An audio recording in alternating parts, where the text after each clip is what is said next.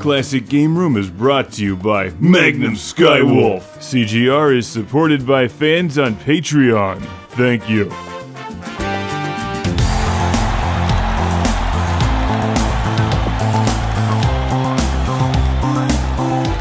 Welcome to Classic Game Room. Prepare to hit lots of things with swords in Muramasa Rebirth for your Vita. It's a good game. It's always a good thing when the entire game reminds me of one of my favorite movie series, the Samurai Trilogy. Look that one up, it's worth it.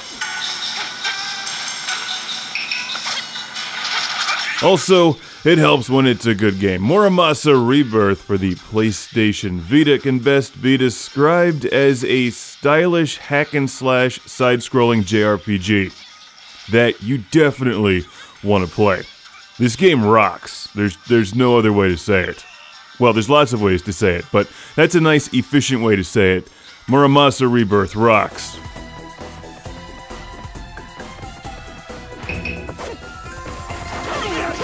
It's a gorgeous game, one that takes you on this epic journey through beautiful Japanese landscapes.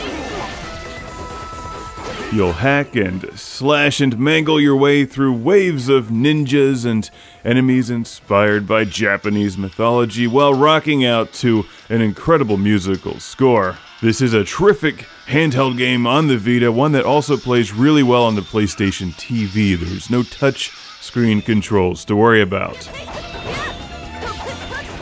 For the most part, you just mash buttons. It kind of reminds me of Dynasty Warriors in that respect, and I love Dynasty Warriors, so that's a good thing. As I understand it, this came out a few years earlier on the Nintendo Wii as Muramasa the Demon Blade. Haven't played that version, but I've always heard it's pretty good, and it is. It's more than pretty good, it's really good.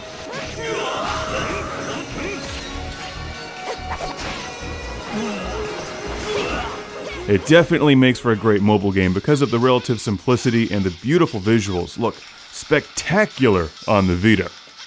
They look good on the big screen too, but this is a great Vita game. Definitely one of the best.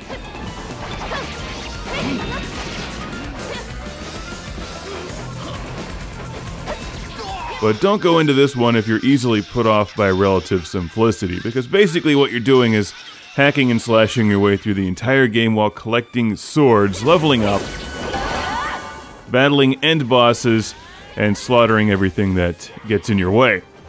Personally, I think it's a lot of fun.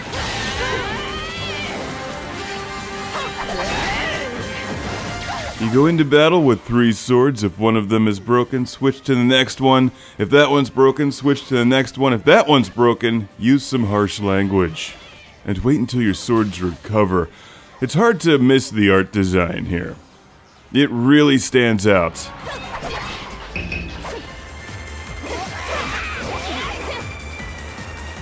Muramasa is very much a work of art. Your eyes will never tire of watching it, and I imagine that's what the developers were going for.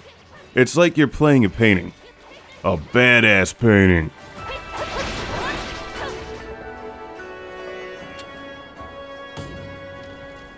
Now, one of the great features in this game is collecting swords and forging new ones as you open up new sword development paths, or whatever they are. When you defeat end bosses, you'll get new swords that open up barriers and unlock new parts of the map, which looks super cool, by the way. The whole game looks cool. It is cool. Have you bought a copy yet? You should.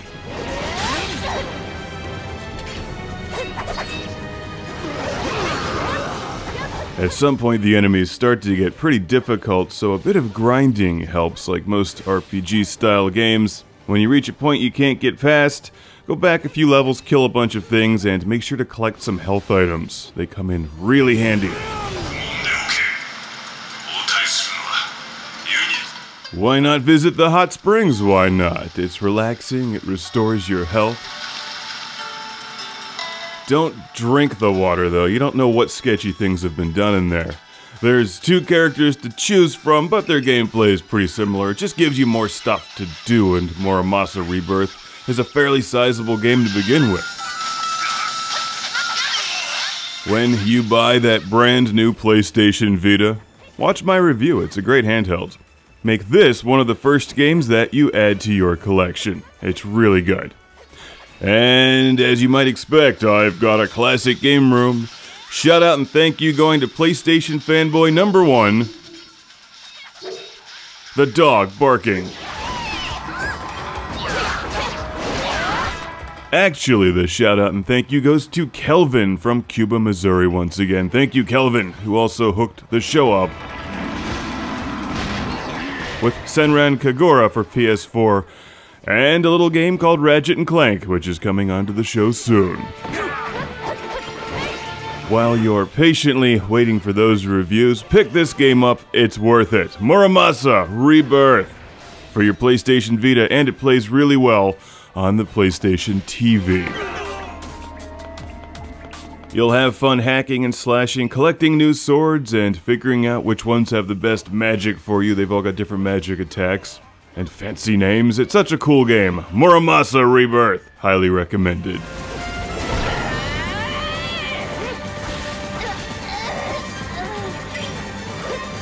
Thank you for watching. Follow Classic Game Room on Twitter, Facebook, Instagram, YouTube, and Patreon. Don't miss Magnum Skywolf, also on Patreon. Welcome to the club. It's the Lord Carnage Club, where I celebrate these backers on Patreon by shouting their name in a volcano. Introducing Michael Fernandez. Oh yeah! Michael Nelson! Lord Carnage approves. Jim Moriarty! Sergio Matthias!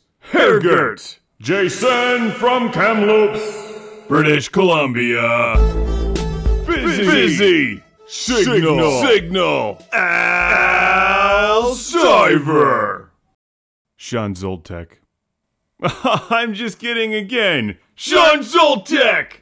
Stephen Chucknick from New Jersey. Landon Ellerby! He's the administrator of these credits. Philip Strabenmuller of Vienna, Austria. Woo! Jack Stavros from Australia, home of Mad Max. Ohad Kane! Cue the thunder. Jeff, Captain Dauntless, Briar, Rick DeBarros. Out of sight. Will.